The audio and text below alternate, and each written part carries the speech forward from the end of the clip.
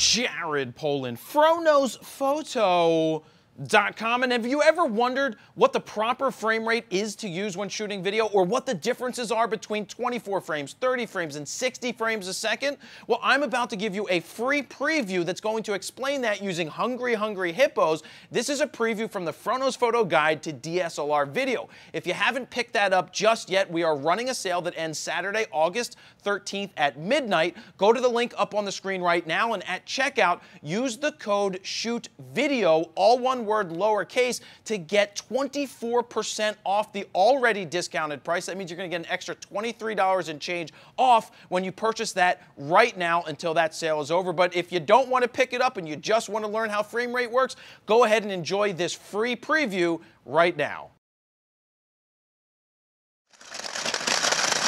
Yellow ball. I got the yellow ball. Oh, all right. I think I ate the most balls there. So why are we using Hungry Hippos to demonstrate anything? Well, we're going to get into frame rate. Our cameras have the ability to be set at different frame rates, and that's what Todd's going to explain. So what are the different frame rates we're going to be working with? The general frame rates that everybody's going to find in their cameras is 24 frames per second, 30 frames per second, and 60 frames per second. So what you're saying is that at 24 frames, we have literally 24 individual still images, and 30, there's 60 still frames that all make up the video? That's exactly right. So what is that giving us? 24 frames per second is going to give you that cinematic film look. It's going to give you a motion blur. We've all grown up watching movies shot at 24 frames per second, and a lot of guys tend to gravitate towards 24 frames just to imitate that look. So that gives you a certain look that may be good for one thing, but maybe 30's better for something else. 30 frames is going to give us a more realistic look. There's actually more frames there, capturing more action, but it's going to give you that video look. So it's something similar to what we saw in the 80s and 90s when my mom had her Betamax? Or even like a newscast. Even your iPhones, I believe, they shoot at 30 frames per second. It's definitely going to look a little more real. You're catching more frames per second, so you're capturing a little more motion. It's going to look a little cleaner, a little crisper. Your sporting events might be shot at 30 frames per second. But it doesn't have that feel. It doesn't give you that cinematic look that a lot of people like to have. All right, so then 60 frames a second. 60 frames per second, for what our purposes are, is going to be used for slow motion. You can shoot 60 frames per second and play it back at 60 frames. That's going to be a real hyper-realistic look. That's what you're going to see watching the football game, your NFL games, your video games. A lot of that's 60 frames per second. But for most purposes, for filmmakers, you want to stick around that 24 frames per second and utilize 60 frames for your slow motion. So basically 60 frames a second, it's going to give us the ability to have better slow motion. Why wouldn't we shoot slow motion with 24 frames? Well, when you take the 60 frames and you put it in your editing software, it's probably going to be in a 24 frame timeline. That's going to give you more frames to slow down. It's going to give you a butter smooth slow motion. If you take 24 frames and decide later, oh, I'd love to have that in slow motion, it's going to actually duplicate frames, and it's going to give you a stuttery looking slow motion, not really as butter smooth as 60 frames is going to give you. So then why wouldn't we shoot 60 frames all the time? It sounds good in theory, but shooting 60 all the time is going to multiply all of your data by 2.5 times. You're going to eat up more cards, you're going to eat up more hard drives, and it's going to really tax your editing system at the end of the day. What you really want to do is shoot 24 when you need, shoot 60 when you need. If you're unsure about certain scenes, shoot it at 60. You can dump it back down to 24, but shooting 60 all the time is going to slow down your production, slow down your post-production, and time is money.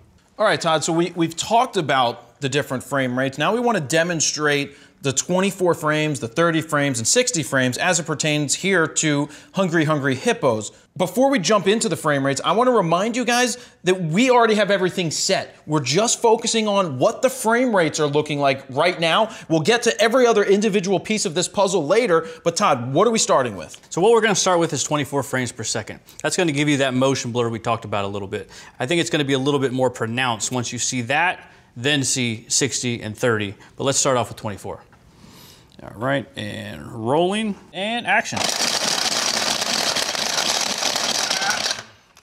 All right, Todd, let's watch the playback. Let's see what we have here. When we play this back, you can see as the balls are flying around and the hippos are going, with all the action, you're seeing a little bit of motion blur with everything going around. It's not out of focus, but just the motion is blurring. Right, so where you got your focus proper, it's still getting motion blur, but that has more to do with the frame rate. Absolutely. So let's move on to 30 frames per second. I think that's where you're going to definitely see the difference in the motion blur. And recording, and Action. So what you're watching right now is a 24 frame timeline. So that means the video is being played back at 24 frames a second. We want to show you what 30 and 60 frames looks like, but we can't do that in a 24 frame timeline. So please refer to the files. The names are blinking up on the screen right now so that you can see what 30 frames a second looks like and 60 frames a second. All right, so now the hopes are that it's more sharp. Absolutely. It's going to look a little more realistic here. And there's the playback. Now, as you can see here, it's definitely a little sharper. Everything looks a lot crisper. All right, that's pretty cool. So I can only imagine that at 60 frames a second, it's going to be even more crisp. Absolutely. But 60 is also going to give us the ability to just slow it down and get a butter smooth slow motion. All right, let's try it out. All right. Then we got our 60 and rolling and action. All right, so let's see what 60 frames gives us at full speed first. All right, here's 60 frames full speed. Boom.